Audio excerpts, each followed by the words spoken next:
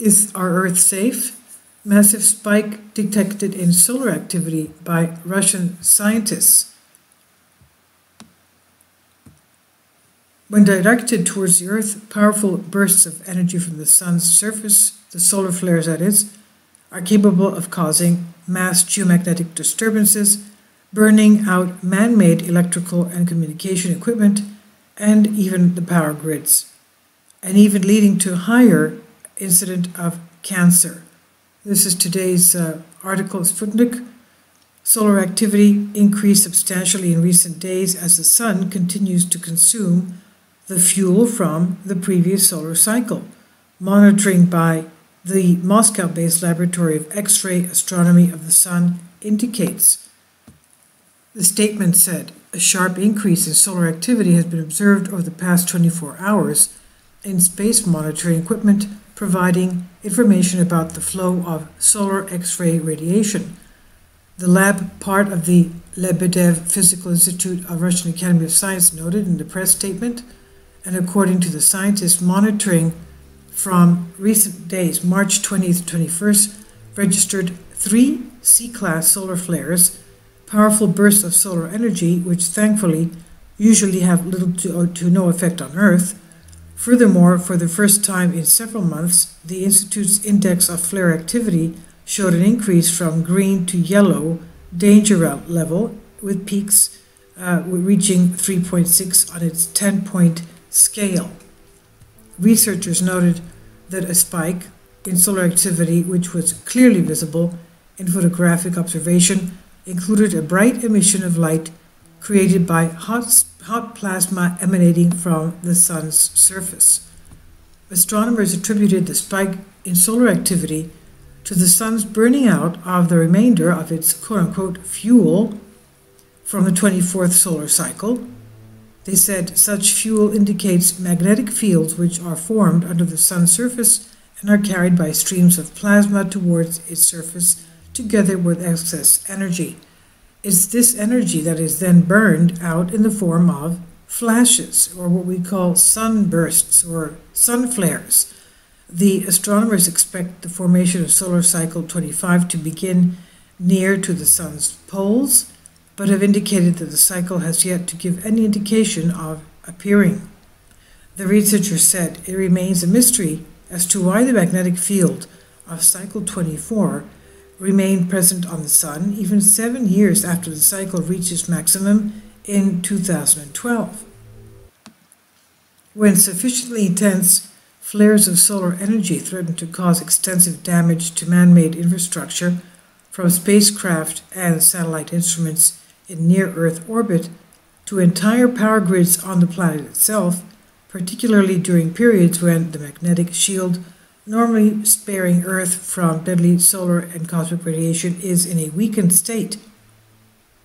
In 2011, the U.S. National Academy of Sciences calculated that a repeat of the major solar storm, like the one which struck the planet in 1859, could lead to $2 trillion in initial damage alone and take up to a decade to repair.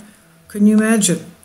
Cycle 24, the current solar cycle, began in January 2008 and has the lowest recorded sunspot activity since record-keeping began in the year 1750. Cycle 24 was initially expected to end in mid-2018. And recently there were other articles. Is the sun about to explode? NASA detects weird activity on solar surface. This is by Henry Holloway of the Daily Star. NASA detected bizarre activity on the surface of the Sun with a series of colossal solar storms.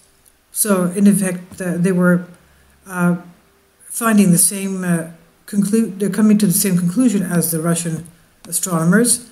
NASA's Solar Dynamics Observatory monitoring strange activity on our nearest star, the Sun, and have been left scratching their heads. Activity on the surface of the Sun should be at its lowest point as a sphere of what's known a solar minimum. The Sun is currently on an 11-year cycle where solar storms increase and decrease in intensity, with the most recent beginning in 2008, lasting until 2019. But while we are in a dip and should be seeing less activity on the star, the Sun has been more active in the past few weeks than it has in years. So NASA is wondering why it's detecting such strange activity on the surface of the Sun. Astronauts on the International Space Station, in the meantime, had to hide inside their ship on Sunday due to an eruption from the Sun. While this is very unlikely the star is about to explode, NASA is keeping a close eye on what is going on at the center of our solar system.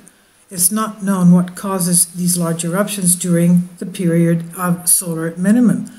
The Sun is not set to die for another something like 5 billion years, and it will not explode, but instead swallow the Earth up before shrinking again and fading out of existence. Solar storms, also known as space weather, are huge eruptions of intense radiation from the Sun's surface which interfere with electrons and radio signals on Earth.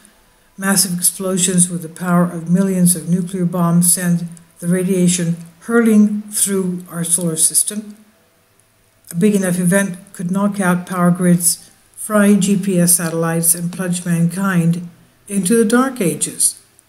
The current solar cycle began December 2008 and is now decreasing in intensity and heading towards solar minimum, according to NASA's statement. This is a phase when such eruptions on the Sun are increasingly rare, but history has shown that they can nonetheless be intense. And now I'll leave you a link to the space weather site so that you can see for your own what is coming up. We have the solar minimum here, but even now, strangely beautiful auroras are dancing around the poles. Deep inside the Arctic Circle, the expert guides of aurora holidays in Utsjoki, Finland can help you chase them. But now what's coming in? March 27th, tomorrow. Co-rotating interaction region. Tomorrow, the 27th of March, a co-rotating interaction region, CIR for short, is expected to hit Earth's magnetic field. CIRs are transition zones between slow and fast-moving streams of solar wind. They contain density gradients and compressed magnetic fields that often do a good job sparking Arctic auroras. Springtime cracks in Earth's magnetic field could amplify the CIR's effect. So we have the aurora alerts. You can get them on text and email if you want. The afterglow of a CME, a coronal mass ejection, hit Earth's magnetic field on March 24th, and the impact was weak, did not spark a geomagnetic storm. It did, however, cause wonderful auroras. You can see the pictures of them here in space weather. Also, we have the current auroral oval, and it takes up basically the whole of Quebec over Canada. I don't think you'll be able to see it over New York, for example. But I was lucky enough when I did live in Canada, in Montreal, to see Aurora Borealis, the Northern Lights. It was a winter night. I remember it was a Friday night, and it was absolutely beautiful. A shimmering, quiet, a blanket of colorful rainbows above our heads. And they seemed to be quite low, but they were beautiful. So if you're there, hopefully you'll be able to see them. The solar wind is a speed 351.4 kilometers per second, density at 17.7 protons per square centimeter, and X-ray solar flares 6-hour maximum on March 26th from AO 2359 sunspot and 24-hour A9 0658 UT on March 26th.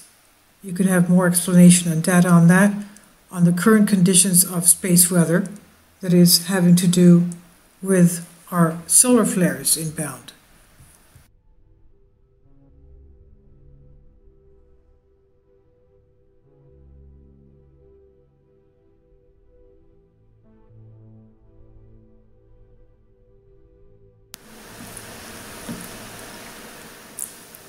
If you'd like to join me on my Patreon account, you will hear content not covered by mainstream media.